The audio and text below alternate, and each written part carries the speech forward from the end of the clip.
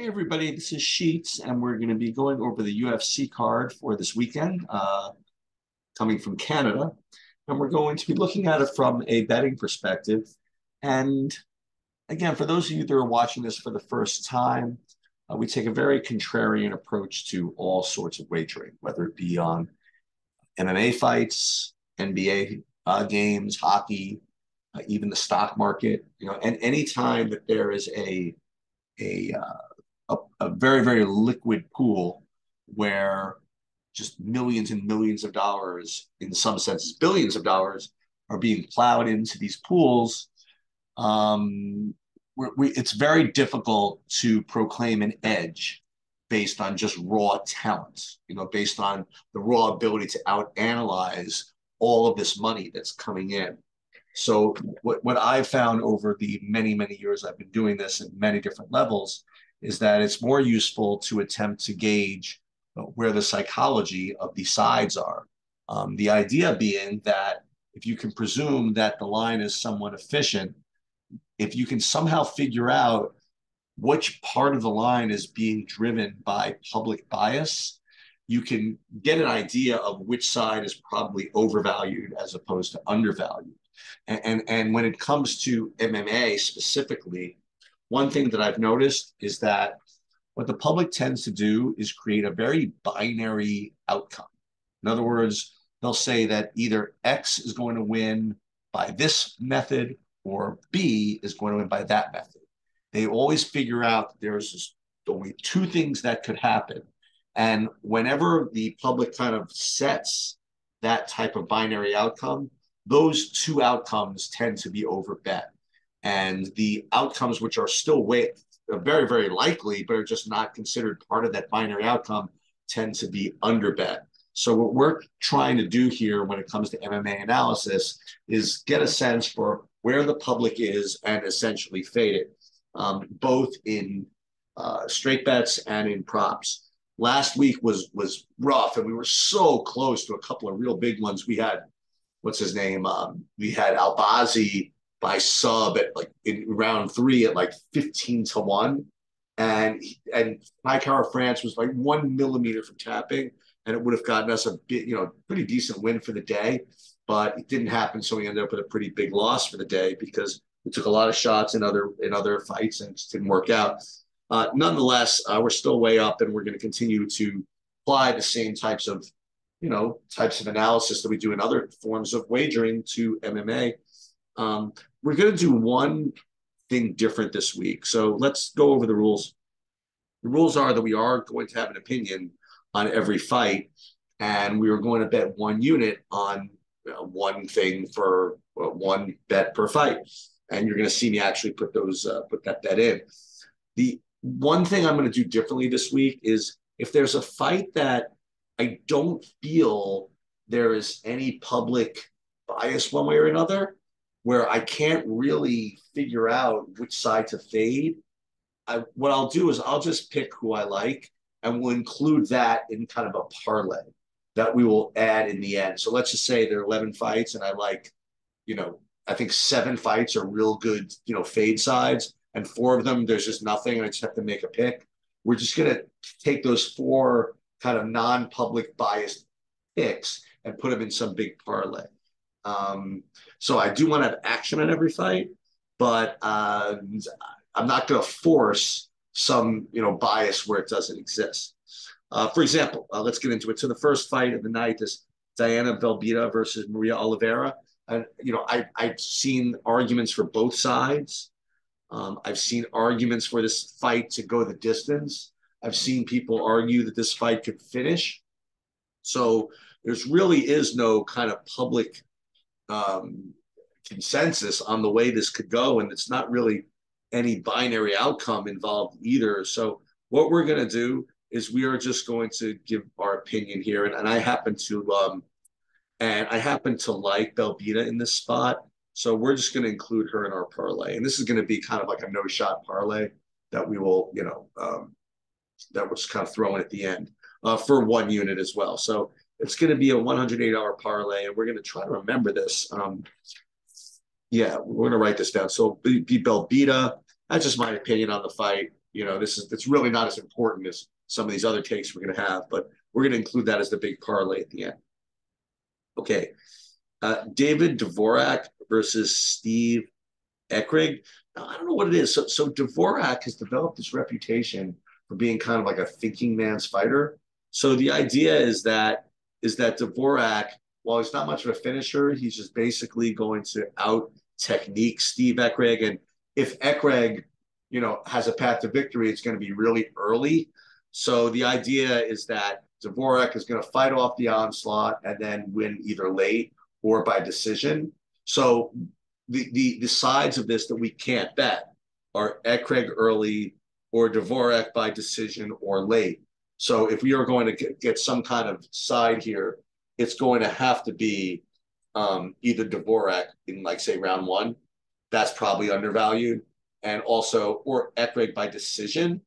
Let's take a look and see what these props are for this fight. So if you want to play, for example, Ekrig by decision, you get plus 500. Dvorak, let's see Dvorak round one. Dvorak round one is plus 600. But it's actually by specifically KO or TKO. Doesn't let you get there by submission as well. So, but you could go Dvorak round one plus 450, and I think that's what we're going to do. So I don't really know whether it's going to be submission or KO. So we're going to go with Dvorak round one plus 450. And again, 1 unit for us is 180. So we will put that in. Dvorak for 180. Plus 450. Plus 450, round one Dvorak for 180. Okay, moving on. Kyle Nelson versus Blake Bilder. Or Builder. So Builder or Bilder, he looked pretty good in his last fight. And Nelson, I've heard is quote unquote, non-UFC material. And you can look far and wide, and you're really not going to find any take that likes Kyle Nelson in this spot. This is kind of like his last shot. He's kind of probably going to be cut after this, and Bilder is going to be, he's kind of the up and comer. But the fact is, I mean, he's only like, it's not like it's like 7-1. It's only like 2-1. So I have to think that the overbet side of this is going to be anything with Builder involved, whether it be Builder by decision, because people, that's certainly, I've heard that take, Builder by KO. And the other thing that I've seen is that if Kyle Nelson is going to win, he's going to get after him early. So the things that you can't bet, in my opinion, or anything with Blake Builder or Kyle Nelson early, what you can bet is either Kyle Nelson by decision or just Kyle Nelson just on the money line, because I've just not heard the Kyle Nelson dog shot anywhere. So we're going to go ahead and, let's get a little bit more conservative. We'll take Kyle Nelson just plus the 210. So Kyle Nelson plus the 210 for 180. And we will stake all singles for 180, and we'll do it at the end. All right, so we have, this one I like. So Aori Qilang versus Ayman Zahabi. So this is what you have. You have Zahabi this is the consensus. Zahabi is a thinking man's fighter. He has a good game plan, but he's low volume.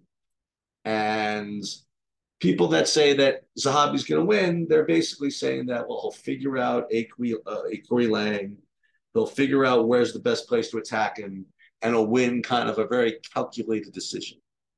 And on the other hand, you'll have, you're getting a lot of love for Aori Lang. And they're saying that he's more aggressive. He might actually get a finish. So the sides that you can't take, in my opinion, or anything with, well, you could play Aori Lang, I guess, but he's probably the more light side. But the interesting part is you can't play Zahabi by decision or anything involving kind of like that slow pace, because that's really just the overwhelming consensus. what I think I'd like to do is just kind of play Zahabi inside the distance here. So let's take a look at his prop. Maybe this whole fight inside the distance. Well, the fight inside the distance is actually under 1.5 is plus 275. It's pretty interesting. But let's take a look at fight props. You have fight doesn't go the distance plus 140. That's pretty reasonable. But let's do um, let's see what Zahabi is inside the distance. Zahabi win by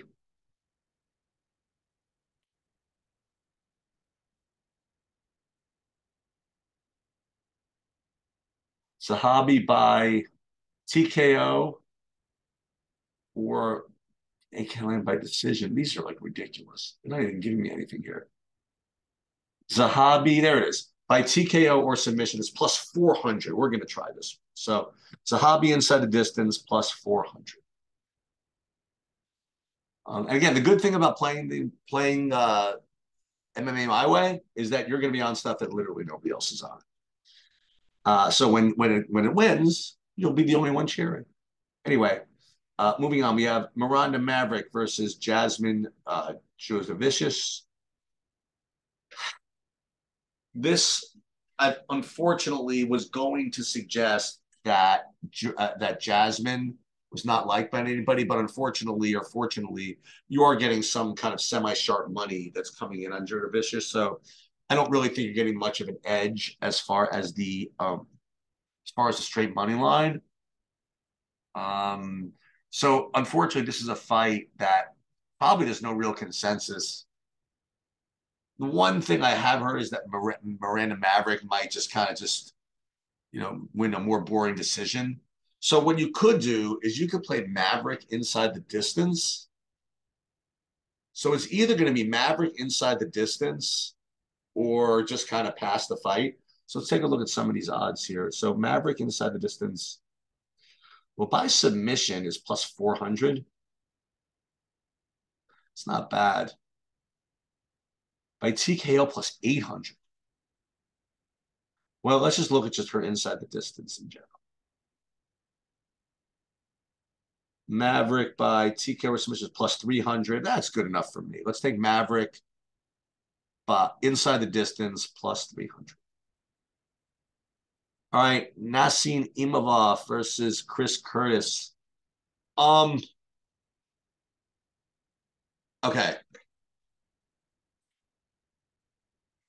This one is kind of accepted by pretty much everybody that it's going to be a striking based affair because all Chris Curtis fights are. And this fight is going to resemble pretty clearly the Curtis Hermanson fight, where Hermanson was able to just keep Curtis at range, kind of pick him apart, sort of, and frustrate Chris Curtis. And it also kind of will resemble his last fight against Gastelum, where Gastelum kind of kept at range and, didn't engage Curtis in the big brawl. So unfortunately, the two sides that are going to be pretty well represented are Imavov and Imavov by decision. So the only thing you could really play here, you could play Imavov inside the distance, which I think it's pretty interesting. Now Curtis has never been finished as far as I've watched him. He's really super tough, but I think that's kind of the way to go. So let's take a look at this. The only other thing you could do is Curtis by decision. So let's take a look. Imavov, now again, I wouldn't say method of victory because even though Curtis has not been taken down, if Imavov does actually get him down, he could get a submission. And I don't want to bet Imavov inside the distance and then have him get a random submission and we lose. So we're going to take a look at, first we'll look at Curtis by decision. Curtis by decision is plus only 330. I have a feeling that Imavov inside the distance is going to be better. Let's see. Imavov by, it's actually the same. But we're going to do this. We're going to go Imavov by inside the distance plus 300. All right, we have Marc-Andre Barrios versus Eric Anders. Um, Marc-Andre Barrios is more of a pressure fighter, and I've heard a lot of takes that he's just more well-rounded. Eric Anders has a natural athlete, having played football, and he has some wrestling upside. So there's really not a big bias one way or the other. So this is going to be another fight that we're just going to pass. But I happen to like Barrio inside the distance here. I think he's going to take it to Anders. So we're going to put that in there. So we're going to put Marc-Andre Barrio inside the distance, but we're putting it in our parlay, putting in our no-shot parlay alongside with Belbita.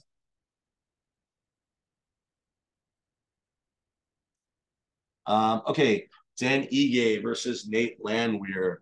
Um, Heard a little bit too much of this one. So again, we have kind of a binary fight here that either, well, I shouldn't say that, that Ige really can knock him out in the first round, or Nate Landwehr maybe can has that dog in him. I love when people say it has the dog in him and can fight it out and maybe get a submission late or something like that. But Landwehr is considered a pretty popular underdog. One thing I haven't gotten, there are two sides of this that I think are really interesting, and I know which way I'm going to go. Dan Ige by decision, I think that's pretty live here, and we're going to check the odds on that. But the side that I have not seen any love for at all is the Ige by submission, and he actually does have some grappling of his own. And if in fact Landwehr just starts to try for some panic takedowns or something, I think there's a world where Ige gets a submission, and I have a feeling that line is going to be really big. So let's take a look at this. First, look at Ige by decision first. Ige by decision is plus 250. That's no fun. Ige by submission plus 700. Let's go. I'm down with that one. I mean, he does have good grappling. He just doesn't use it too often. And I think that again, that he puts enough pressure on Landwehr with his striking that Landwehr might go for some panic takedown, and next thing you know, Ige could get a guillotine or maybe get his back or something like that. At a plus 700, I'm willing to take my chances. All right, Mike Malott versus Adam Fugit.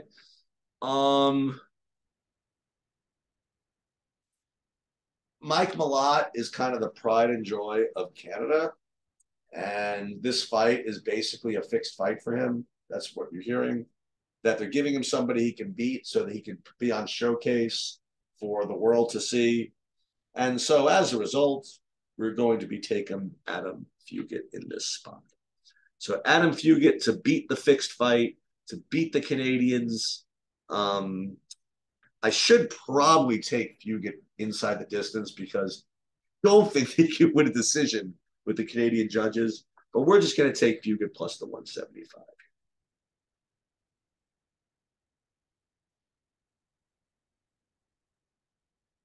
Fugit plus 175. All right. And then you have Charles Oliveira versus Beneil Dariush. All right. So unfortunately, you're not getting too much bias one way or the other because you're going to get people that really like to bet on Charles Oliveira, and they are. You have people that are making a pretty good case for Dariush, and there is one, and you're getting a pretty good case for either side inside the distance, and you're also hearing some love for Dariush by decision. So there's only two things you can really bet here is that the completely overlooked and ignored Oliveira by decision, or it could just pass the fight and go for your parlay. So that's what I'm gonna do. I'm gonna go for I'm gonna pass this fight, include this in my parlay, and I happen to think this fight does finish. So we're gonna bet this one. Oliveira Dariush inside the distance. I don't know which side. And that's going to be part of that 3-team parlay, which we're going to get back to in a minute. And finally, we have Amanda Nunes versus Irene Aldana. So, you know, here's what we got. We have Amanda Nunes, who avenged her most recent defeat to Juliana Pena, and she was set to fight her a third time, but that fight was scrapped. So unfortunately, the narrative you're hearing is that maybe you're not going to get the best of Amanda Nunes, but if you do, she's could be look like a huge favorite here. And the idea is that Nunes, if she's right, she's going to just thrash her. Okay. And even if she's not right, she probably is going to get a win, maybe by decision. But in both cases, I'm definitely getting a lot of Nunes, but only quote if she's right. And the Aldana side is really basically if in fact you don't get the best of Nunes, Aldana's live. But what you're not getting is the fact that maybe Aldana is just better anyway, and maybe she wins, and regardless of whether Nunes you get her best. Nonetheless, we are going to take the Aldana side, and what we're going to do is we're again just like every other card, we're going to presume we're going to be going 0-10 or 0-8 here. So we're going to be betting something that gets you 9-1. And it's going to be something on the Aldana side. So let's just take a look at this. It's going to be, let's see. Aldana by KO plus 650. I think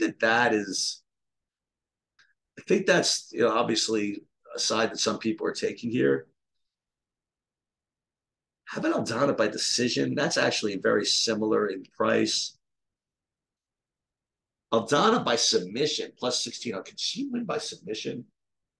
I mean, I will say this. Nunes got submitted by Pena in her loss, right? So Aldana plus 1,600.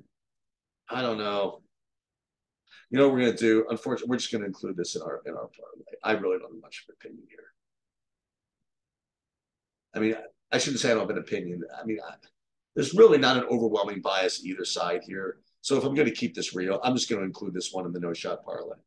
So which side are we going to play? We're definitely taking the Aldana side of this. So Aldana plus 265 is going to be part of the no shot parlay. So Aldana plus 260. All right. So let us review these incredibly awful bets that we did. And then we're going to do the parlay as well. So Dvorak round 1 plus 450.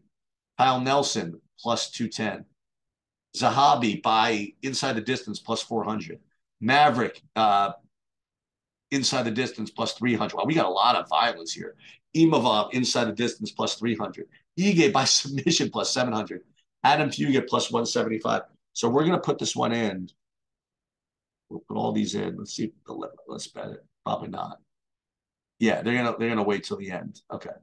So they'll get my location after I get out of here. But I want to see what this parlay is like.